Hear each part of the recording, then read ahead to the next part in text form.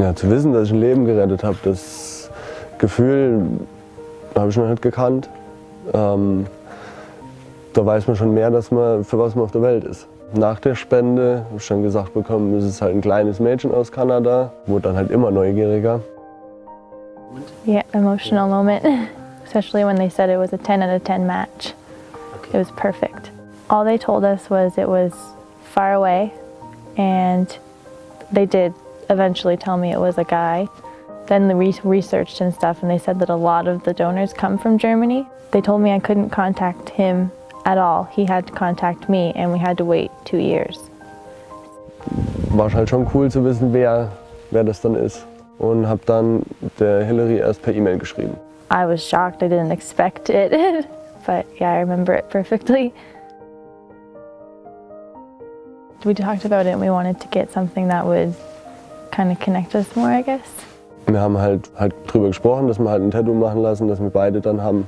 So we decided on a tattoo, and I found the meaning that I really wanted. Sie hatte den Spruch dann auf Deutsch und ich habe ihn dann auf Englisch machen lassen. Strength is what we gain from the madness we survive. Yeah, we talked right from the start, saying that we wanted to meet each other. Ja, ich war auf jeden Fall super aufgeregt. Als wir dann in den Raum rein sind, da habe ich sie ja gleich gesehen. Das war schon krass, ja. Wir haben erstmal fast gar nichts miteinander gesprochen. Wir waren irgendwie beide, ich sag jetzt mal, geschockt. Vor Freude wahrscheinlich. He's amazing. He gave me a second chance at life. I don't know how, you can't even put it into words.